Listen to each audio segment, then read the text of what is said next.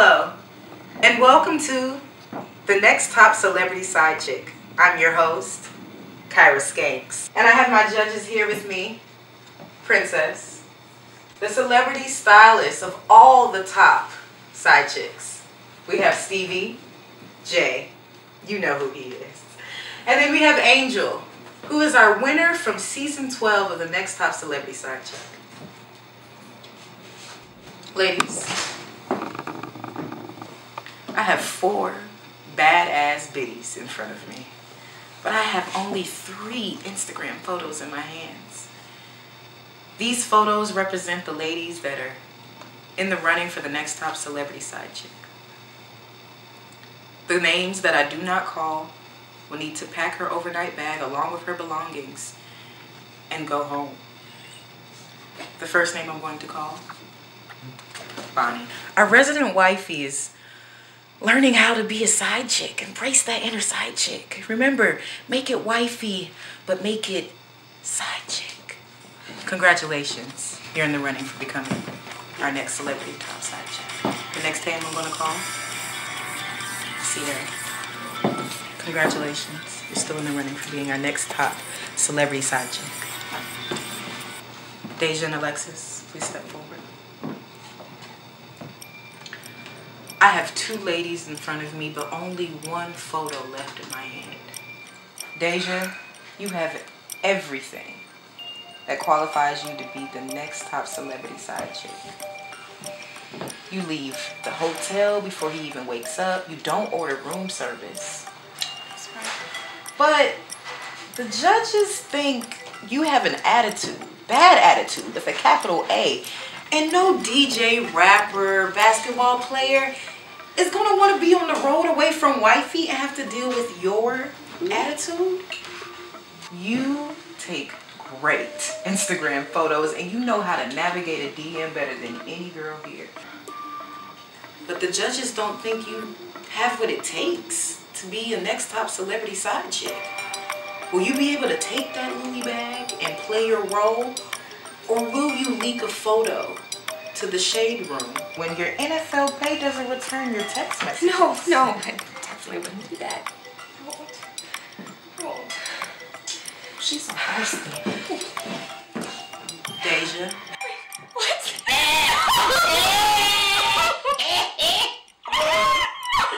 Oh, she's so thirsty, crying.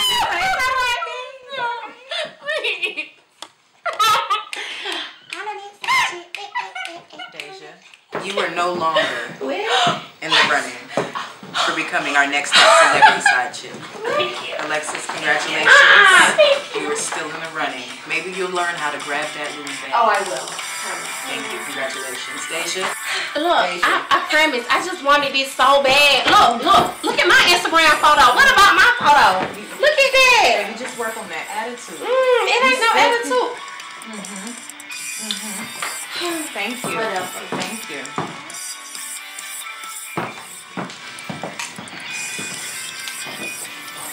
Ladies, you are still in the running to be named the next top celebrity side chick. Congratulations. Thank you.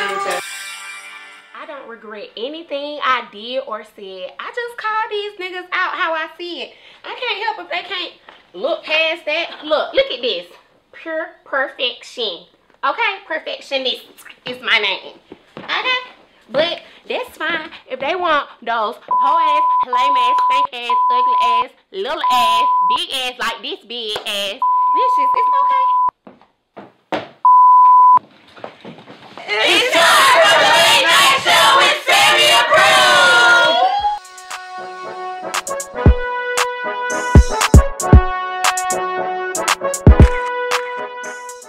What up, world, and welcome back to the Late Night Show with Sammy Approved. I'm your host, Sammy, and this week we have a lot of exciting things to talk about.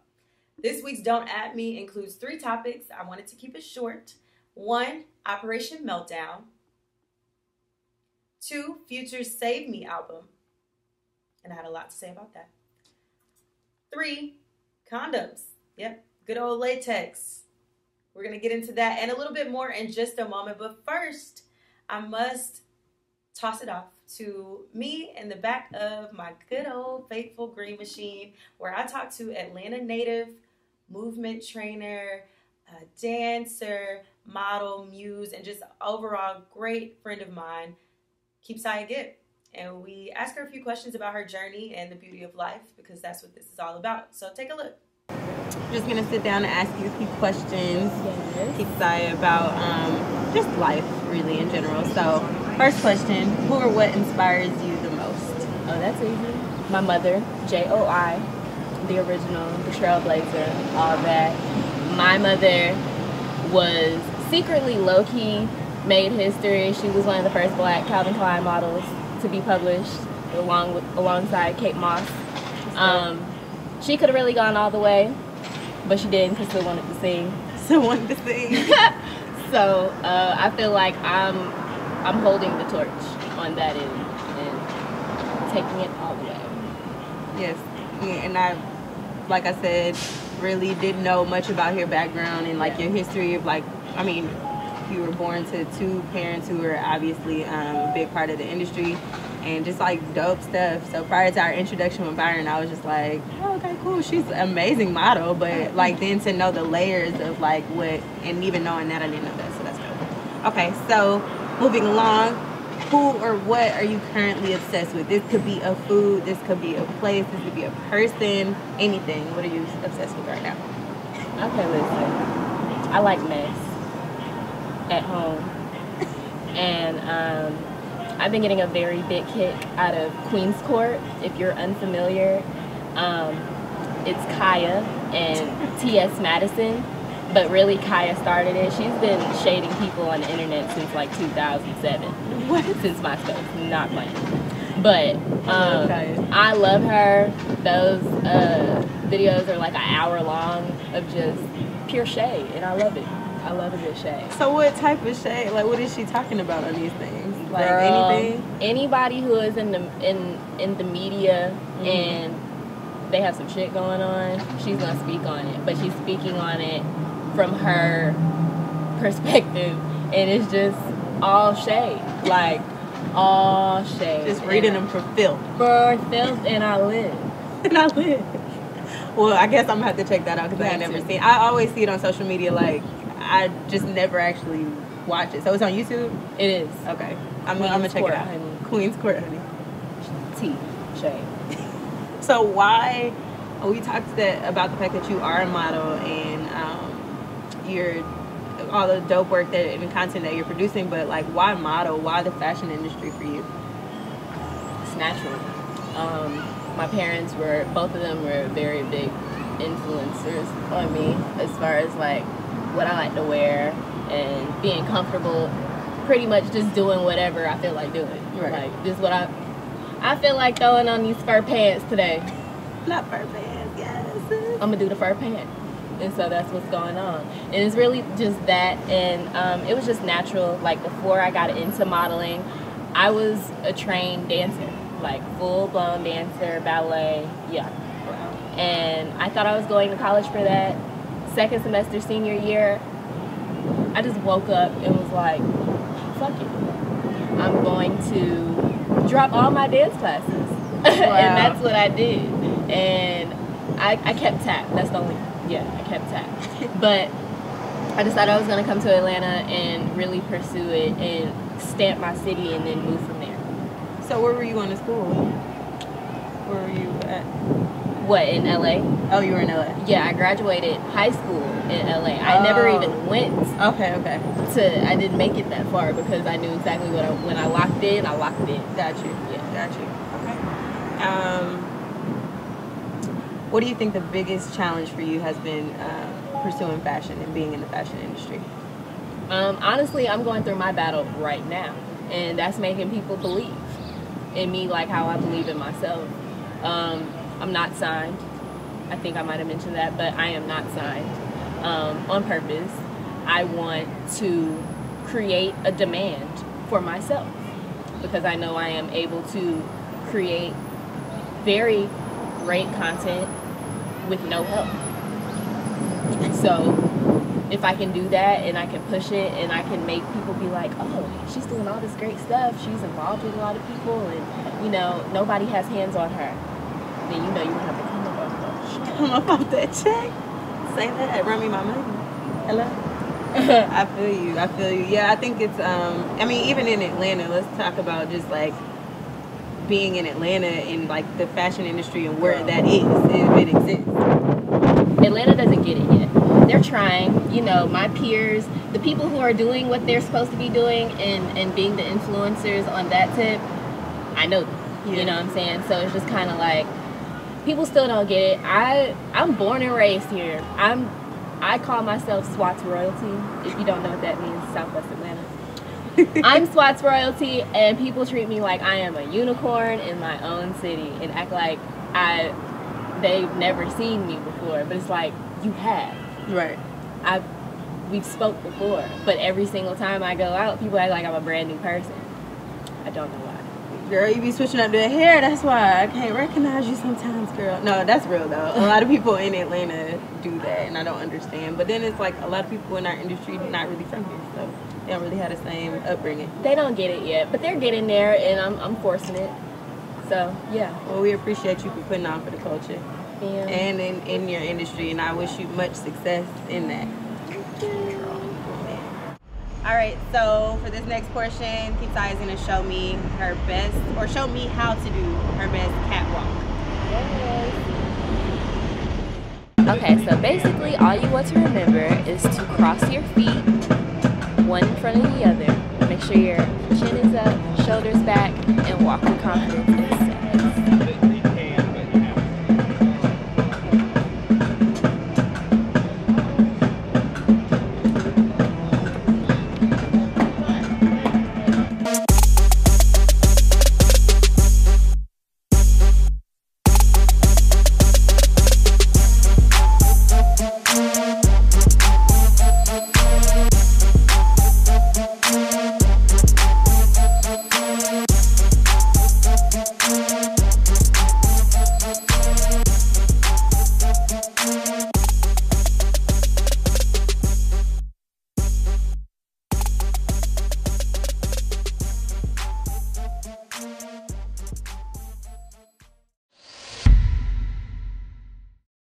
So it was great learning about Keypsiia, and I added a little something extra for flavor in there.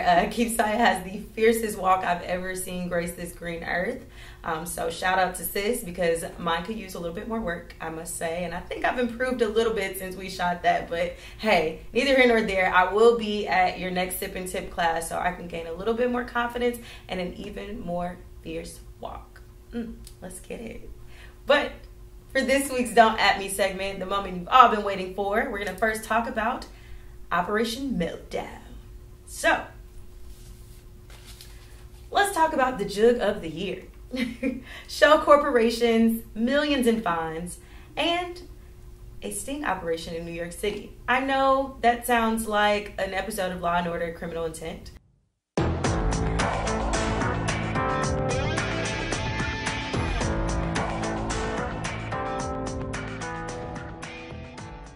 But I kid you not, it's actually a crackdown on ice cream trucks. According to Mayor Bill de Blasio, the city seized 46 ice cream trucks a couple Wednesdays ago in Operation Meltdown after these operators of the vehicles violated traffic laws and then evaded fines for nearly a decade. So, jug of the decade, actually. As these vehicle owners were passing out popsicles and bringing joy to the neighborhood, they were also racking up about 22,000 in summonses and $4.5 million in fines for traffic violations. Yeah, that's a lot of money, okay? And you know, the government, especially in these overpopulated cities like New York City, Washington, D.C., and even Atlanta, they make their money from these tickets and traffic violations. So the operators have been cited even further, running red lights, parking near fire hydrants, and blocking crosswalks, amongst other things, literally doing any and everything they wanted to do. But the way they got away with it is very interesting. So the operators created dozens of shell companies, and and systematically re-registered these vehicles under the Department of Motor Vehicles under names of different companies. Joke of the century. By the time the city's finance department even realized that this was going on and tried to collect debt, there would be no trace of those companies because they didn't exist, because they just keep re-registering them. And when I tell you, they done ran off on the plug not one time, not 2 times, but thrice. I wish I had thought of this. Honestly, I'm thinking about all the times that I avoided driving a car in these big cities for this reason. And whole time, all I had to do was invest in an ice cream truck. Man, had I known, I would have definitely invested in an ice cream truck or a few. Bringing joy to the hood whilst never paying for a ticket again. Ah, beautiful. Magnifique. So it actually is funny because it reminds me of this episode of The Simpsons. I'm a huge Simpsons fan, where Fat Homer steals the ice cream truck. So just for a little joy and a little humor, take a look. I heard your dad went into a restaurant and ate everything in the restaurant, and they had to close the restaurant. Hey, my dad may have gained a little weight, but he's not some kind of food-crazed maniac. Oh, the raspberry.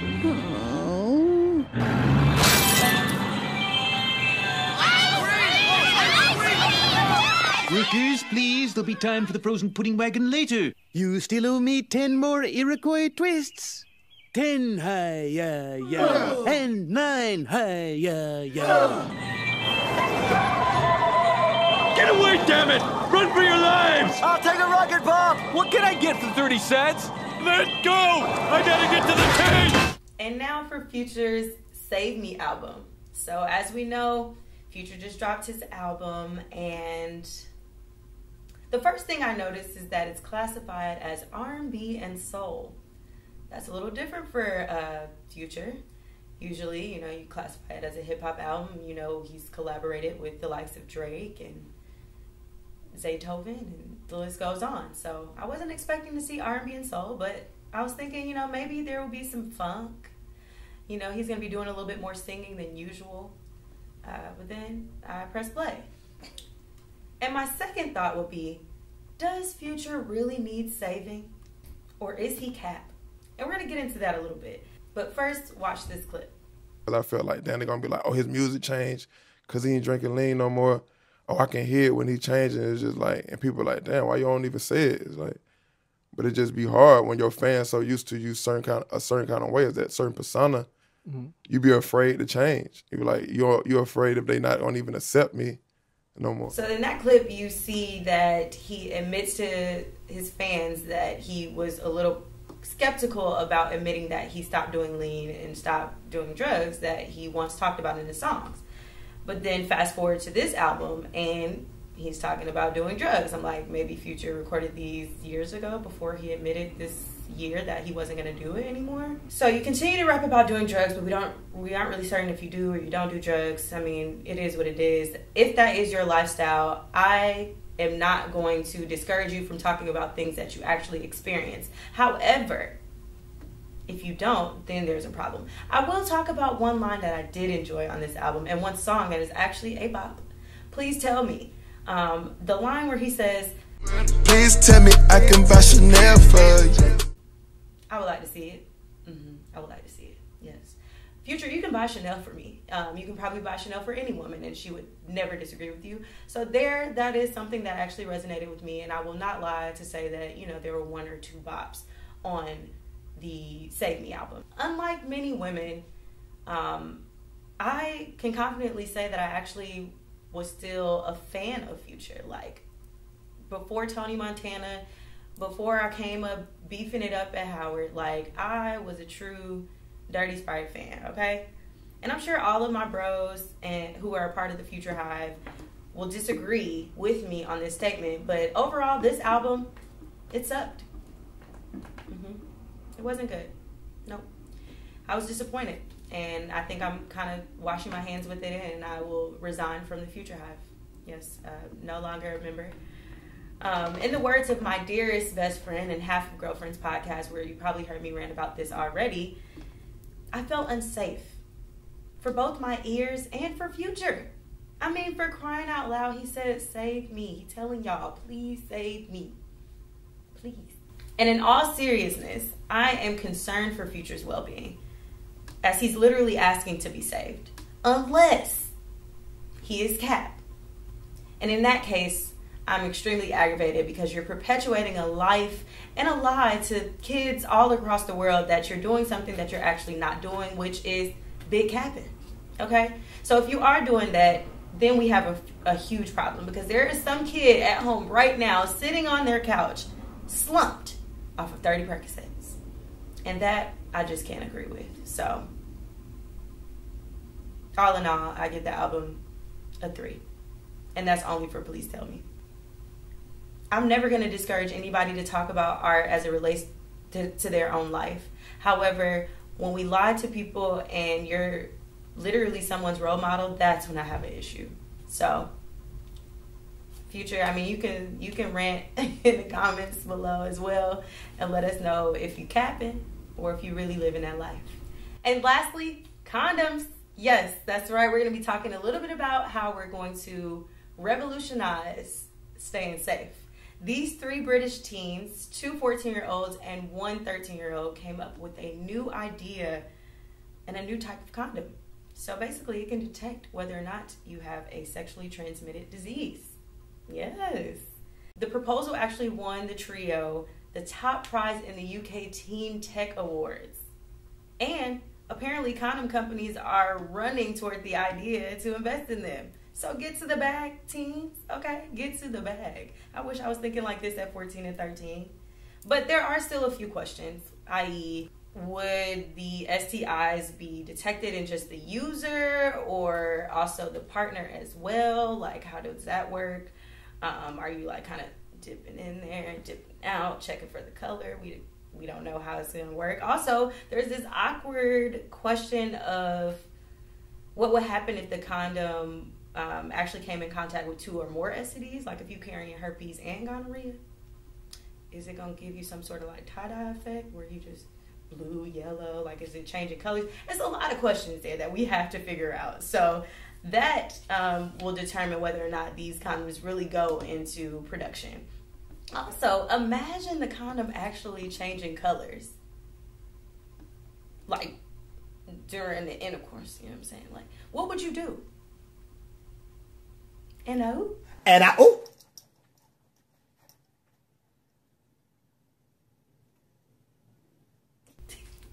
That's what I would do. Like, did that just happen? What do you do next? Is that like imagine how awkward that would actually be. I'm just thinking like, hold on, let's check for the color. I'm probably about to like throw some bows, honestly. Nuck if you buck me, honestly, if the thing changed colors, and we've already discussed. I don't even know if anybody would agree to actually wear those condoms, but hey, shout out to those revolutionary kids. Kids are the future. Believe in the children, believe in their dreams, because those kids, they got it down pat. I wasn't thinking about that at all at 13. I just hit my balls. Oh, it's got hot. I gotta get out of here. I'm done. Yeah. If you have the opportunity to attend the late night show exclusive screening of this episode, then you'll see more news that didn't make the show tonight live. So enjoy that. And as always, please follow LNS Approved on Instagram to catch up on more news stories in real time. And rant in the comments below. You know, no judgment, nothing. You can talk all of the crap, okay? And we won't have a problem. But just remember one thing. One thing. Can't forget this. Don't at me. So we hung out a little bit more at Moods and Music with my girl Keypsiia. And we did a segment called Digging Through the Crates. So you're going to learn a little bit more about how she associates each album with things from like fashion to childhood memories. Take a look. All right, it's Sammy, and we're here with Keypsiia Gipp, a model, as well as a daughter of someone or 2 people who are really affluent in the Atlanta music scene, as well as just like globally. Like everybody knows Big Gipp, as well as Joy, who's led vocals on a lot of dope projects that you probably heard of. So today I decided to come to Muse Music with you because of that. I'm like, she obviously got like music, you grew up into it, right? Right. So we're in the store, and I wanted to do something like a digging through the crate situation. Mm-hmm. So you picked out 5 influential records or albums that mean something to you, whether it be your first love, your first or your childhood memories. So we're gonna go through those right now. That's cool. That sounds good. Cool. All right. So first one is your record that reminds you of your childhood. Like I said, you grew up in the industry pretty much. Okay. So childhood, we're gonna go with Soul Food. Okay. I was very young. Okay. And this album basically just reminds me of my childhood, because this was a time when, you know, my parents were extremely young during this time. So I remember, you know, being in a lot of their sessions, being at the studio with them, being at the shows, going on tour, having to get left at home for, you know, weeks at a time while they go on tour, all that. So this is really triggering.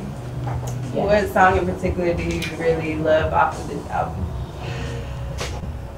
Or you just like straight through, you can listen? I can listen to this album straight through, but the ones that are my favorite are Cell Therapy, Dirty South, and Soul. Yeah, it reminds me a lot of home, a lot of the city. You know, we both from Atlanta. It's very rare that you see a lot of us here in the city that are actually from there. So I like that one too. Yes. Okay, let's talk about your first love. I hate talking about my first love, but so Leanne Wahabi's Is Your Love Big Enough, right? So the song on this album, Lost and Found, let me tell you, I think I cried to this song for like a week straight. It's just a beautiful song. It's really, really sad, but it's a beautiful song, and it's just like, what it says is exactly how I felt, lost and found. You broke me down, but you helped me find myself. Oh, that's deep. That's real deep. Shout out to your first love, then. Okay, fashion. You said this one's kind of difficult for you a little bit. Yeah. Okay. So, actually, I'm not even gonna lie to you, because I practiced my walk to a couple of songs off Level Up. This album actually serves as 2. I'll just go ahead and say that, because this is a very important project. Okay. Fashion, we're gonna go with Spread. I like to walk to that song because of the tempo. Has nothing to do with fashion, but I relate. What did you say that you enjoy modeling to? Off the record, we were talking, what is something that, or what type of music do you enjoy modeling to? I like up-tempo things, because it doesn't necessarily matter what you're walking to, because the beat is just kind of background noise. You're not walking to the beat. So I like up-tempo things that gives that energy, you know? It gives like the vibe you need. Like, boom. Yeah. Okay, so we have fashion that we place on here. What about like something that gets you through a really difficult time? Or stress if you're in a rut? Like, okay, so Bobby Caldwell, What You Gonna Do? Wow, that's a throwback. I love that song. Double thing, yeah. But yeah, I love that song. Okay. And I put that song on, yeah, if I'm sad, happy, mad, whatever, it doesn't matter. And I have the chopped and screwed version. Oh, you know I'm a sucker for chopped and screwed. I have a lot of random songs and just music and albums. Like I have a whole like file of just albums that are just chopped and screwed. I like to listen to like deep, heavy vibes when I'm sad. It brings me up for some reason. Or trap music. Or trap music. Same. We share a lot of common taste of music. Now tell me something that makes you want to dance. I know you be on the gram twerking a little bit, you know what I'm saying? What makes you want to like vibe, like dance? Okay. For people who don't know me, I am an extremely big Young Thug fan, okay? I love Thug, okay? Stand for him all day. That's who I have to hear him. Like even when I shoot, I have to hear him. It's just a vibe, it's a spirit in the music. Yeah. It's like, it's genuine. Yeah. And I feel like He brings that out of me. Thug. Who else? Huey Longwood. You are so right? And who else? No, I ain't gonna say them. That's real life. What they don't know about? We gotta dip into something new, something different. Okay, wait. Huey and what is his name? Like I live for the song. Oh no, I can't think of it. But those two, Definitely. solid. Got to. Well, that's it. We digging through the crates with Keypsiia. I appreciate you. Shout out to Moods Music for letting us be here. We have gone through some Outkast records, some Goody Mob, Leanne, the Havas. It was great. Like, so we see you got a different taste in music, not just it ranges. So I appreciate that, and I appreciate you texting me too. And that was digging through the crates with Keypsiia.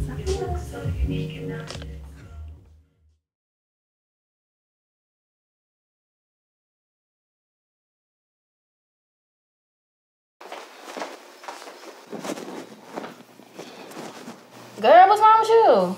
Okay, thank you for asking. So, like, I've been working out and doing 250 squats every day for the past 3 months, right? And my ass hasn't gotten any bigger. That's the problem. You've been working your ass off. Okay? Now look. No. I'm trying to tell you, I'm serious, though. That's not funny, okay? Auditions for America's Next Top Celebrity Side Chick are coming up in 2 weeks, right? And I cannot come in there with the ass of Kendall Jenner. I mean, I need some Kim K buns, you know. How am I gonna get a man like this? Look at my booty. Look. Nothing. Seriously. Yeah, bitch. That's the problem. Let me get my stash. Wait. Stash of what? Can I trust you? Girl, yeah, come on. Now look, my cousin Pookie, he told me about this Triple B cream. Triple B cream? Wait, you talking about your cousin Pookie? Look, don't worry about all that. It's called Big Booty B Cream. Okay. It's a natural product. You know I'm on my natural shit, girl. All right. It's made with honey and just a whole bunch of natural stuff. And berries. Yes, and I put it on my booty twice a day. And I mean... Dang, okay. Ass, okay. Girl, we gotta go get you some. Oh, I'm sorry. Ooh. Well, what you waiting on? Let's go. Let's go, bitch. I want my ass to be fat, too. Shit. Ooh, bitch. Got my phone. Gotta call Pookie. Girl, come on. That's just Bill. Who is it? It's Sonny. Your cousin know your grandma on the other side. Come on, Pookie. What's up? This my girl, Tracy. We need that good.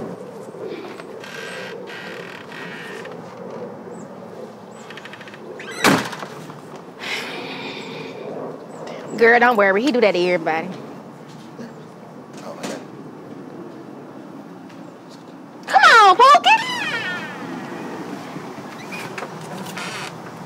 $35.99, and I ain't got no change.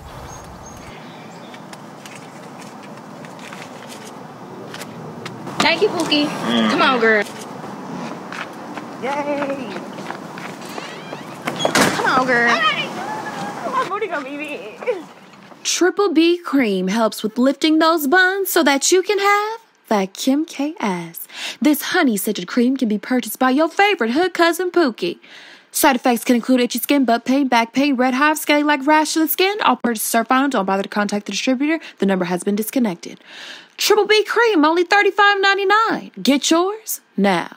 It was so amazing learning more about my friend Keypsiia Gipp, and I hope you learned a lot about what she does and what she's about, a little bit about her journey as we're continuing to write our stories. That's what those features are really, really about. So make sure you follow her and contact her if you need anything from movement training to dance to modeling, creative direction. She does it all. Her Instagram is KeepWeep. Yeah, follow her. And always stay tuned to the Late Night Show with Sammy Approved. We're on Instagram at LNS Approved. And we'll be back next month with more news, more sketch comedy, and more amazing stories. Thank you. Peace.